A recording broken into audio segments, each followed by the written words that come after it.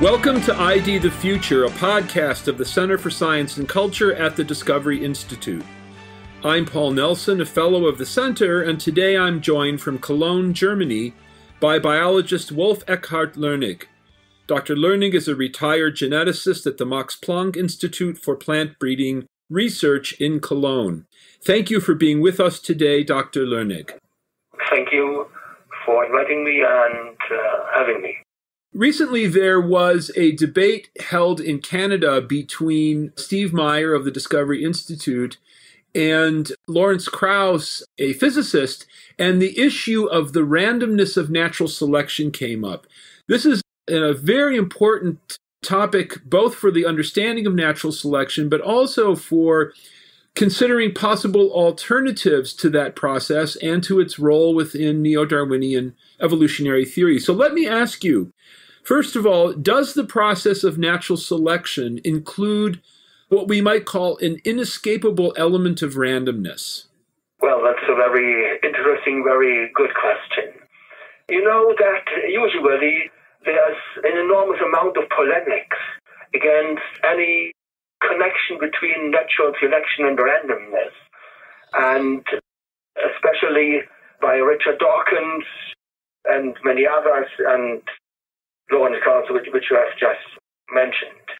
And, well, Dawkins is, according to a poll of 2013, the world's top thinker, and he is especially fond of denying the connection between randomness and natural selection.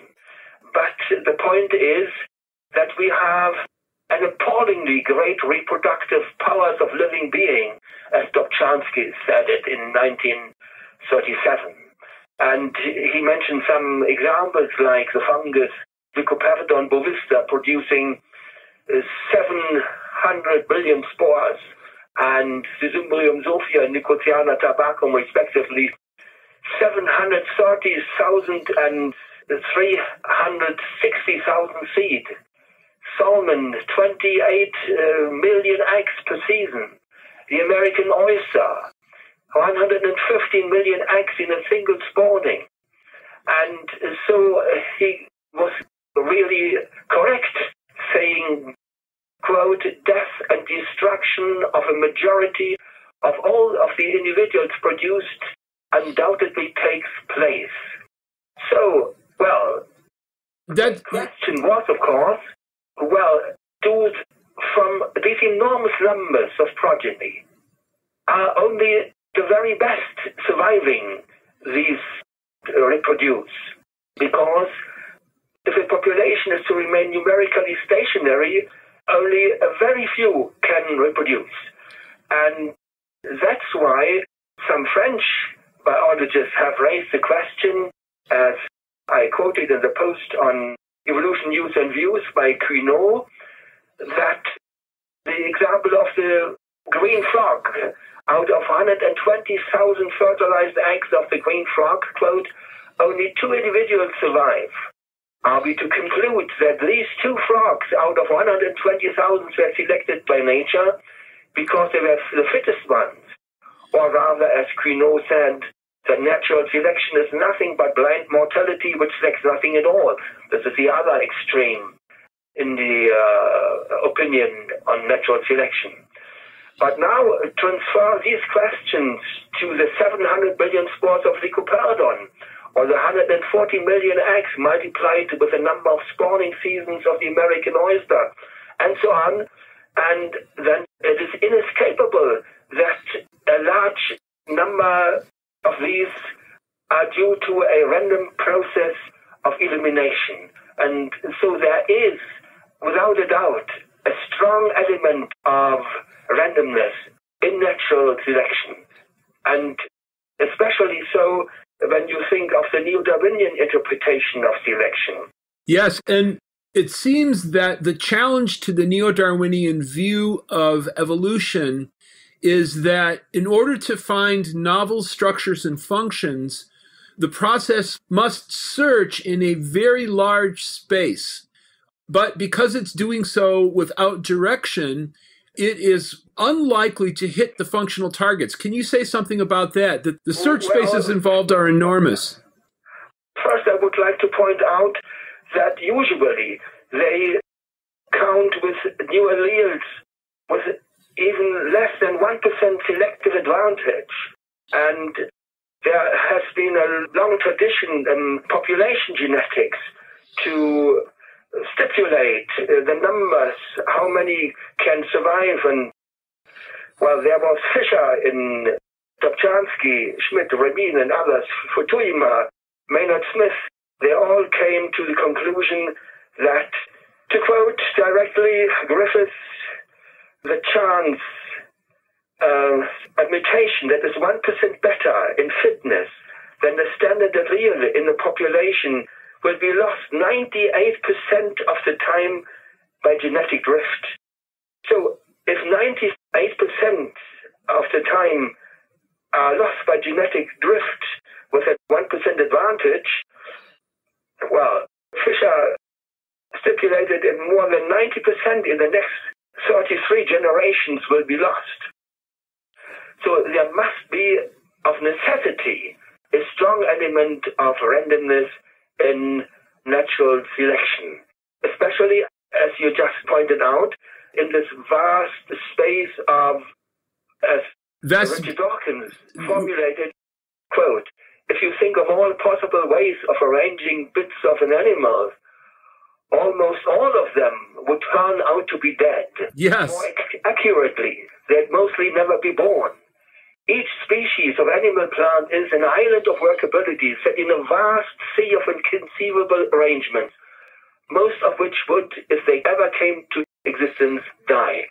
And then also one must consider that the enormous numbers just quoted for some organisms, well, it is the juvenile stages where the loss is most important.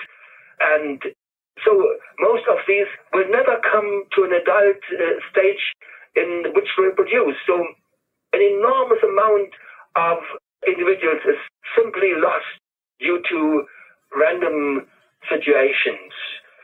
And that's why I stress that point, that there's the hiding places in, say, speaking of mammals, for example, of predator and prey, distance between them, local differences of biotopes, geographical circumstances, weather conditions, microclimates, all belong to the repertoire of infinitely varying parameters. So necessarily, coincidence, accidents, and chance occurrences are strongly significant in the lives of all individual species, especially so in the juvenile stages. And then there's also the effects of modifications, which are by definition non-heritable. And, well, a textbook example, a typical is, take a young dandelion, cut it in half, plant it in the lowland, and in the other half in the high mountains, and you will have strongly different plants. One, well, they are different in size 3 times. The lowland form is larger, the leaves, the flowers are larger, and if you compare them with the highland form, you will find enormous differences. And these are all non-heritable.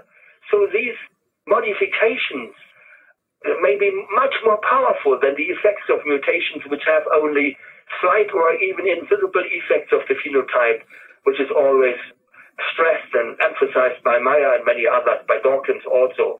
So there must of necessity be an enormous amount of randomness in natural selection. Do you think that introducing randomness into biological explanation when we are dealing with complex structures and the origin of novelty, do you think that randomness creates a problem for biologists when they try to explain how things came to be? Well, the point is that randomness is often viewed very negatively. Yes. I have here some thesaurus definitions. Proceeding made or occurring without definite aim, without definite reason. Then it is, of course, in slang it is also unknown, identified. Well, these negative overtones to sell such a theory to the public and stressing randomness, as Jacques Monod, the French Nobel laureate, seems to be counterproductive. Jacques Monod in Chance and Necessity, near the end of the book, says, our number came up in the Monte Carlo game. In other words, he, for philosophical reasons, makes it very clear that the only options open to a biologist to explain life are chance and necessity. And for that reason, he says we must rely on a significant, inescapable element of, in English, we call it luck. But I think many people, both lay people and scientists, regard that as implausible. Can you say why you think that relying on randomness or luck or the Monte Carlo outcome is implausible? Well, if you look at an animal, if you look at human beings, if you look at any organ, normally functioning organ of a human being, it is so well designed that immediately, that's a thought which occurs to almost everybody, immediately, without a reflection. These structures working together, consisting of many different parts, attuned to each other, and then an explanation like randomness as the origin of all these structures and forms, which are called most beautiful. Well, they are really most beautiful, but to explain them by an endless series of accidental mutation doesn't seem reasonable at first glance, at least. And so I think that is an important point. That's why in the selling strategy or the propaganda to sell Darwinism, that's why they shrink back from these points. But these things are really so obvious that there is an enormous amount of randomness evolved about this. It contradicts the immediate impression. If you take any textbook of human anatomy or animal anatomy, or in the post here, we have that beautiful cat, that cheetah. Yes. And, well, just to explain it by this endless series of even small or even effects on the mutations with small or even effects on the phenotype, this is something which is hard to digest for any unbiased people. You know, I think you're right, and I think that evolutionary biologists themselves feel that same intuition, looking at the astonishing co-adaptation and complexity of all living things, from bacteria right on up to the mightiest redwood or blue whale. So I think that what we see in the debate about the cogency of Neo-Darwinism, the attempt to avoid randomness, is really a response to a deep-seated intuition that all human beings have. And I think Dawkins is right about this. Living things occupy tiny neighborhoods of functionality in enormous spaces of non-function. As he put it so beautifully in The Blind Watchmaker, there are many more ways of being dead than alive. The possible arrangement... I fully agree. Yeah, so I think that gives us some insight into why randomness is such a controversial topic in these debates. And I thank you for identifying some of the key features of Neo-Darwinian theory with respect to the enormous number of possibilities that are out there for any living thing. Randomness is, in a sense, the enemy. Organisms do what they can to, for instance, as they're transmitting their genetic information, maintain its fidelity against the degrading processes of mutation and so forth. I say something. Sure. Well, we have just touched some of these things, and there's much more to be said. I would like to say to the hearer of that podcast, have a look, please, at these posts, and especially on the many other topics which are discussed in connection with these things in my encyclopedia article, which is referenced in the posts of Evolution News and Views. Thank you so much. And once again, this is Paul Nelson coming to you from the Center for Science and Culture of the Discovery Institute. And we thank Wolf-Ekkehard Lönnig for joining us today from Cologne, Germany. I thank you, Paul Nelson, for this interesting discussion. And I hope in the future we can continue our discussion on this topic. Thank you so much. Thanks, you too. This program was recorded by Discovery Institute's Center for Science and Culture. ID the Future is copyright Discovery Institute, 2016. For more information, visit intelligentdesign.org or idthefuture.com.